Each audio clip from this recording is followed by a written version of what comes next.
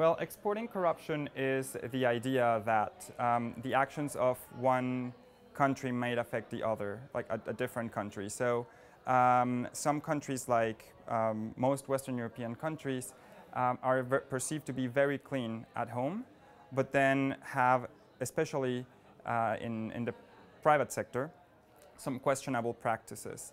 So while the businesses act very clean inside the country, they go abroad and they engage in bribery or pay politicians to pass certain laws. So this is what we call exporting corruption.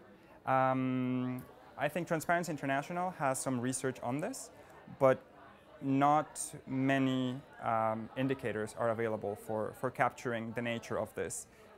This also calls for the need to see corruption as a multilateral problem. It's not just something that, you need to start fighting corruption at home, but more,